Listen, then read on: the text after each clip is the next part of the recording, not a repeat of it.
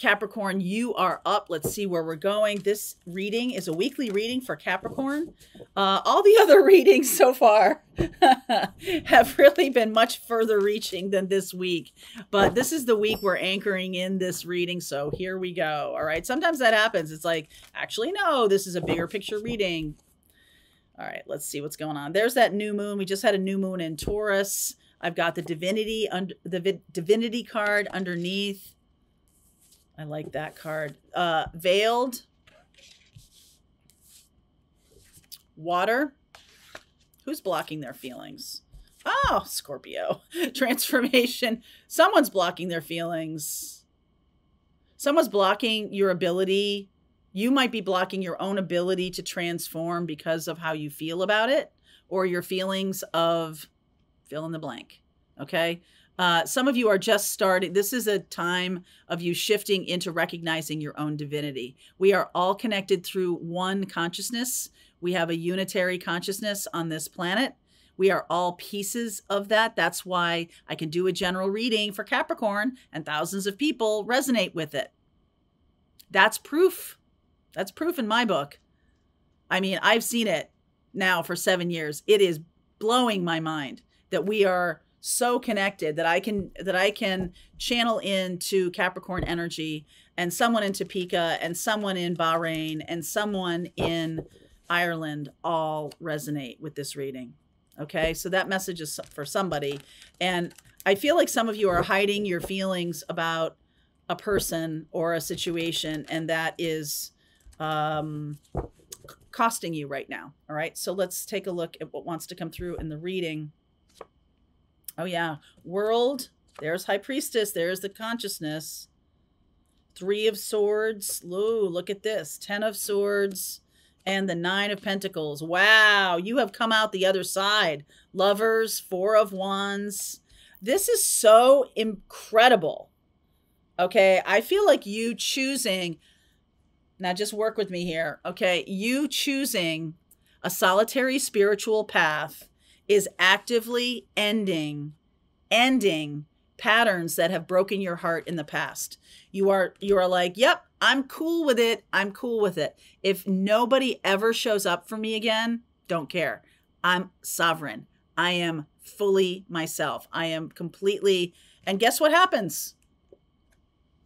Lovers, 4 of Wands, Chariot. Because of your self-confidence, that's what's going on under the surface right now. That you are effectively banishing patterns that have broken your heart in the past.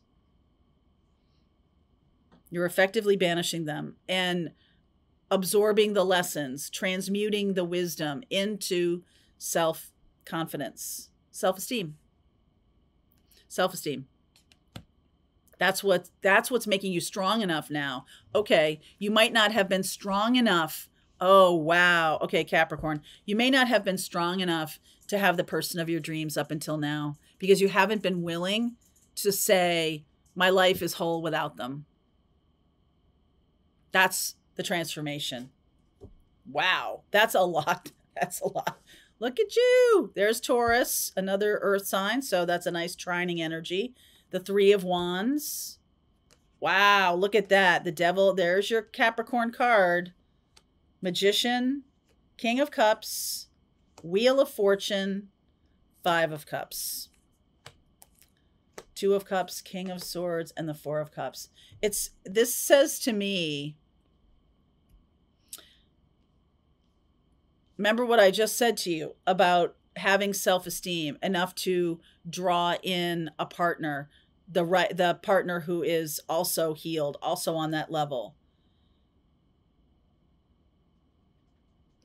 Taurus and Capricorn here, your Capricorn card is the opportunity. And it really is about walking away from anything that is too constricting, that is too, that is a pattern from the past that hurt you. Now, here's the thing. This is the twist, plot twist. Capricorn, you are going to think, okay, that means I'm done with being hurt. I'm done with having... If I am the most authentic I am, and I am fully aligned with myself, and I am whole, and I am a part of divinity, and I know all these things, It doesn't mean that you're not going to ever get your heart broken again. Because I feel like, Capricorn, you might be trying to work your spiritual path in order to control never being hurt again. But that's not what love is. Love is about being vulnerable and open. We give someone else the power to destroy us.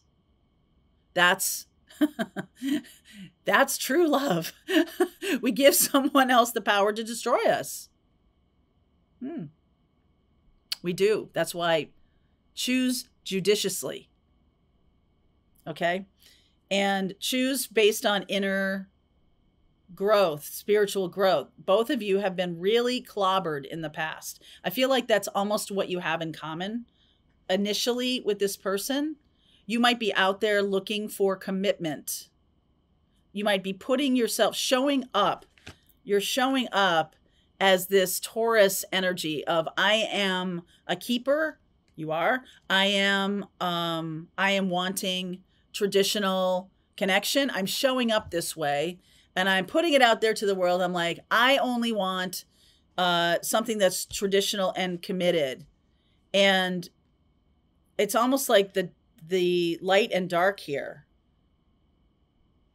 that you might be showing up too much as someone who is, I'm going to take on everything for you. I'm going to make this work. Okay. I'm going to be the workhorse in this relationship. I'm going to, do everything I can. There's something about chaining yourself. You and another person are chaining yourself to this idea of traditional commitment, but actively, there's some kind of openness that needs to be aware. You need to be aware of. There's Aquarius, which is kind of new wave. It's kind of new wave, and you're opening yourself up to having that self-confidence, right? To have this, once you let go of those old patterns of hurt and everything like that, you're like, okay, that means everything from now on is going to be perfect. And it's not what it means. It means you give someone the power to break your heart. And it's like, oh no, I'm not doing that. Okay, well, that's where the work is. Because that's what true love is being vulnerable enough.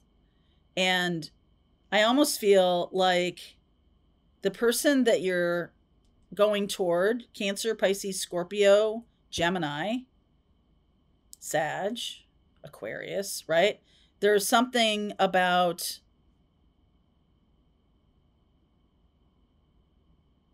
are you truly seeing who they are, or are you still tagged in some kind of fantasy or some kind of belief system or some kind of toxicity?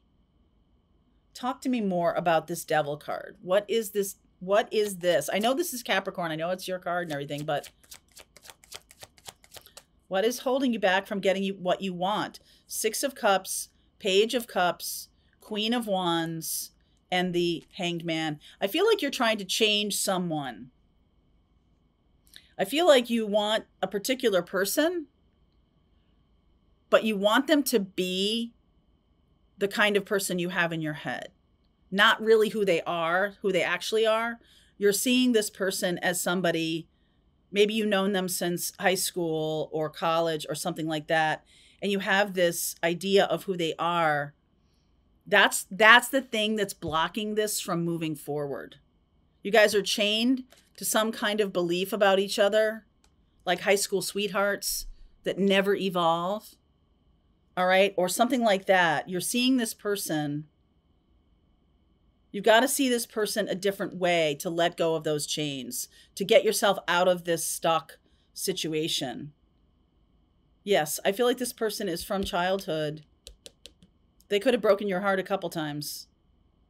And you're trying to see them not as who they are, but as who you want them to be. Capricorn. You're trying to see them as who you want them to be.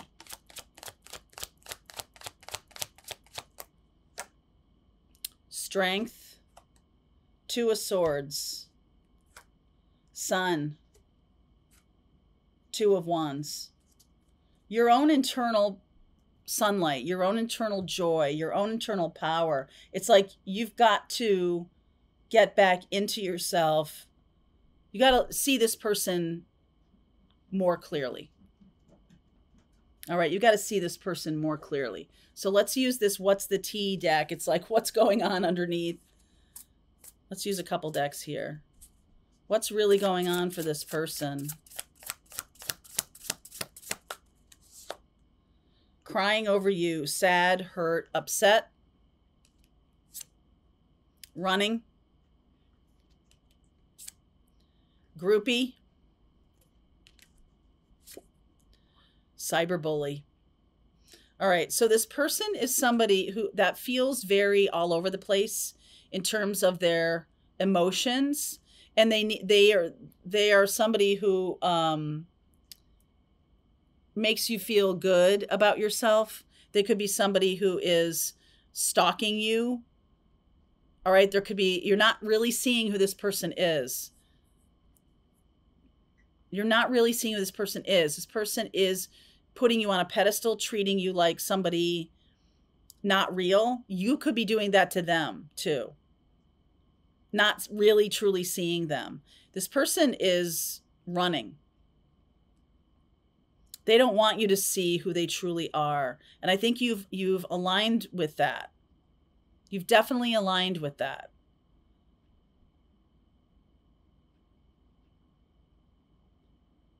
Okay. So it's kind of like this person has been victimized, victimized. You both have had this kind of experience, victimizing or being a victim, being a bully, being someone more powerful than my partner, someone a lot less powerful than my partner. It's mostly because you're not seeing them clearly. And they don't want you to. They don't want you to see them clearly.